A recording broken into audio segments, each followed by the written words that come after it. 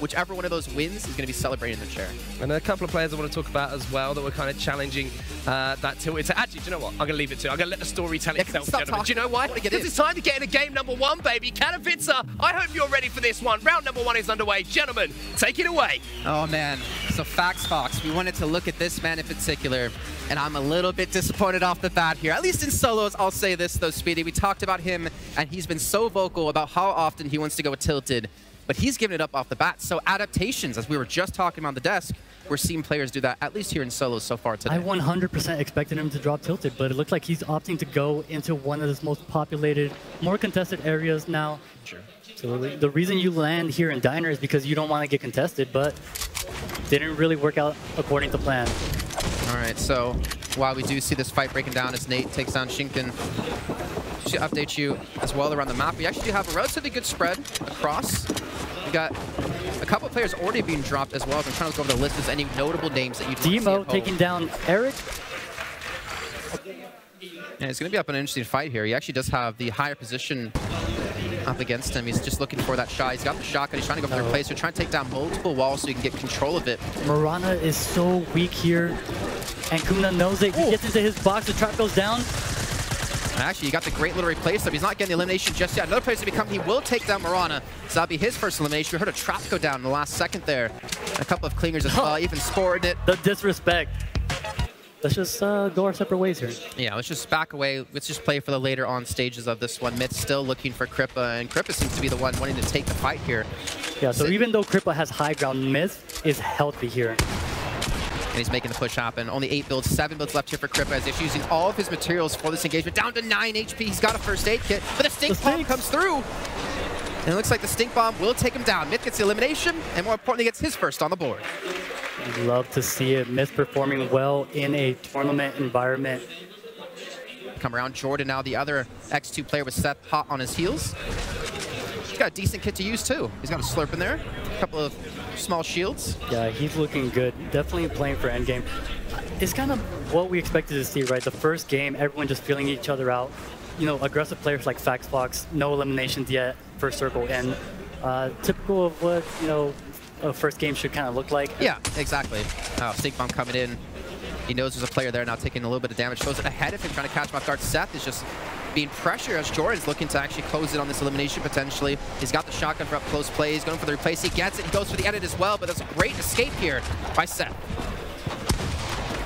But for how long, actually? Seth actually escapes and manages to turn around to take down Jordan. We'll start, which is very important for here. Dementos on Team Secret now, going for an little engagement. Up against Saf, and Saf is the player I have to win this whole thing, to win this whole tournament solos. And no!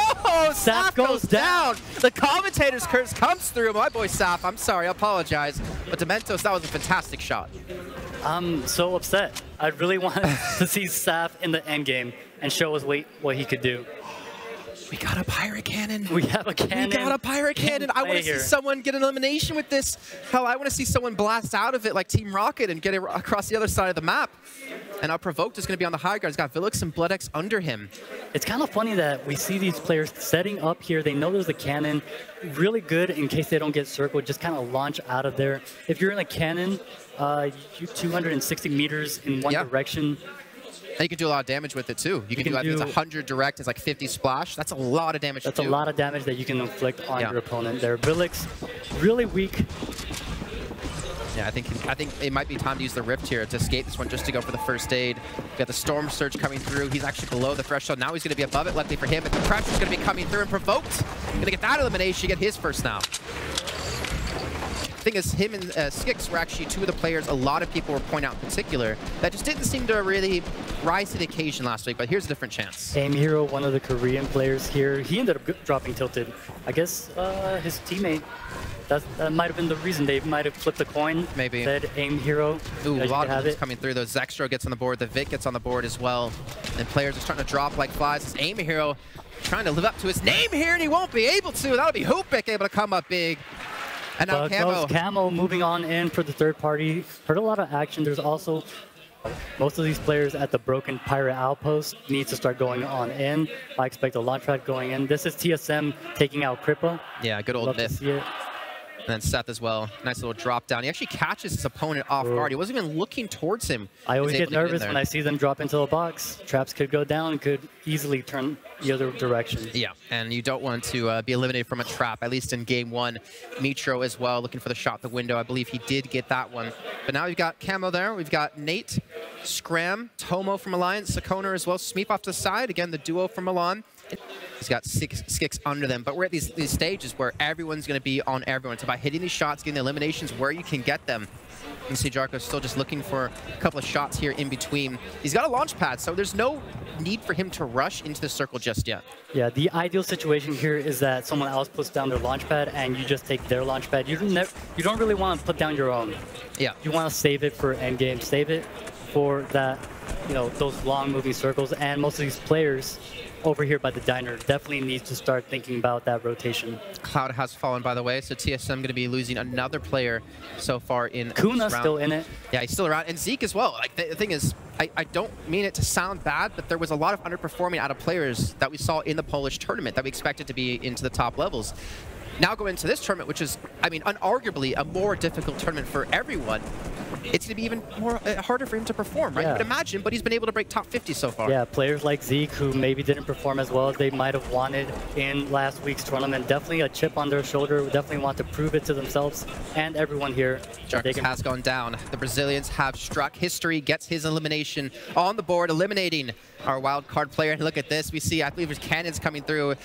Liquid Chap still alive. I believe I saw Razaru. Energy Zate, another NA player that you want to keep an eye on. Definitely one of the top. I believe this is Saf's teammate. Yep, Saf and Zate. Different orgs, but friends nonetheless here. But yeah. we're even hearing some bottle rockets going off here. You can see Zate trying to get some high ground, though. He's not going to have the ultimate high ground. It's going to be Alpha, the one to have this, looking for some shot. He's got a couple of clingers. And it's not very often, Speedy, we see clingers last this long into the game. No, probably just saving it here for endgame. You definitely want to save those clingers for some easy, quick cleanup kills so that you can get your HP up. Energy Zate just kind of holding that wall. Getting a couple of rockets off here or there too. Trying to spammed out of Alpha. Alpha just not letting up. And when you're in high ground like this, you definitely don't want to let up. You want to get as many tags as possible. Ghost Bizzle still alive. Well, this is now the question as we get to, as Funk Bomb has been eliminated. The Storm is going to start to move here momentarily, and this is where people need to have that material to build, to get across, to be able to maintain some sort of positions. I want to see how Alpha is going to try to maintain this high ground. He's going to have to be very careful in how he builds. Those launch pads as well. I think everyone's going to be jumping on top of this here, Speedy. You can see the pressure starting to tick in here. A lot of elimination, a lot of damage being done. Skix has fallen. Sakoner takes down Nate. Faye's going to be out, I believe, with their two players. And Bizzle, he's just trying not to get pushed on. He's trying to not be aggressive on. He's looking to retreat away from this one, looking for another fight. He might be able to get it here. He might be able to get this elimination done. He's still looking for the damage. The building has come in. He's down to 50 HP. He could lose this fight potentially, Speedy. Bizzle's so weak here. Dropping into his box. He ends up turning it around. Takes down Little J. Zextro as well going to fall, one of the most aggressive players we have in Fortnite. Liquid Vivid, Vinny's still alive. Camo's still alive. Bizzle just trying to get his HP up after that engagement. I think Nikoff, well, he died to the Storm Surge. A little unfortunate for there. Not going to be in the best situation. Demo's going to fall there, as you see from the low ground. Jamside, where did he even come from? He's somehow been able to take the ultimate high ground away from everyone as the Storm continues to move through. Look, everyone with Crazy Llama not going. Japan has lost out a player. And Jamside, he's got 3 eliminations. That's 15 points already. Can he maintain this spot, though? Jamside with 16 builds left. He can't maintain this high ground. He actually gets to drop down 10 more builds. He has to get an elimination here. 105 pump going on in. Looking for Zayd. He's too focused on Zayd. He's being shot from a couple of different directions. You can see Bizzle there towards the low ground. Spieth, Vinny. You have Skeet to the left-hand side with Camo and Animal. Zayd's fallen. He's now dropped out of this one. Jamside going to be floating back in to retain this high ground position. Bizzle trying to take high ground. Bizzle ends up taking the high ground from Jamside. Jamside, no builds left.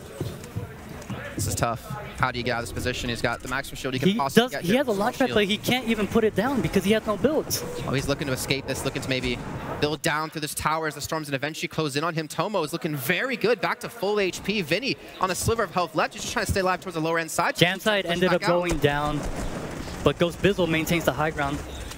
Oh, he's trying to. He's got enough builds to do it. He's got a first aid kit if he needs as well. Animal has fallen as Smeef's able to get his elimination, being brought in by Milan as his dual partner and doing some serious work here. It's Bizzle on the high ground, able to help get the damage. Goes down 1v1. Skeet's the one to get these eliminations. Down to that 1v1. He's going to drop down, take a little bit of damage from this one, but can he get this elimination? 14 builds left to go. He's got the shotgun. He knows where his enemy's going to be, but the time is taken away. He goes for the jump shot, actually on the build as well, trying to look for any sort of damage he can engage with before he goes for the drop, before he goes Bizzle with no more builds.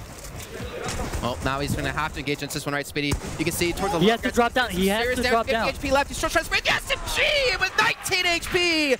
Bizzle takes the first victory out of today. Bizzle, our secret skirmish.